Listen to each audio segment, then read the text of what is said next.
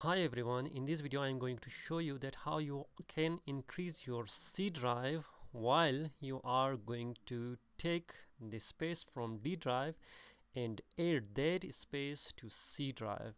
Let's go straight to the method and how we are going to do that. Let's get started. Okay, as you can see that we have right now C drive and we have D drive, but remember when you are going to add space from D drive to C drive, then you have to copy everything from D drive and store that into another drive. Otherwise you will lose all your data, and then you will be able to take all the space from D drive to C drive. Now how we are going to do that? Just come into start and write disk management, and click disk, create and format disk partition, and here you will get an option, and you have like disk 0 and disk 1. And what is disk 0 and disk 1? Most of the people confuse in that step. Then for example, C drive is in disk 0 and D drive is in disk 1.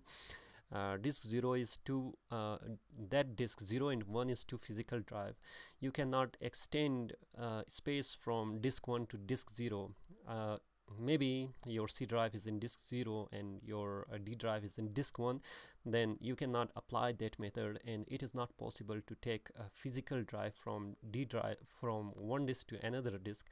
If you have different drive in same disk, for example in our case we have 0 disk or disk 0, and both the drive D drive and C drive are both in the same disk, then that method will be available and you can apply that method. Okay, now let's see that how we are going to do.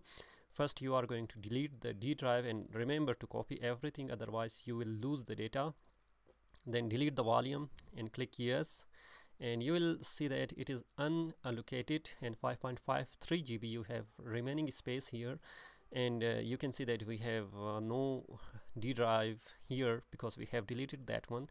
Now right click on C drive and extend the volume and click next, and you can see that we have disk 0 and available space 5.53, and in MB you can get that 5657 MB. It is 5657 MB.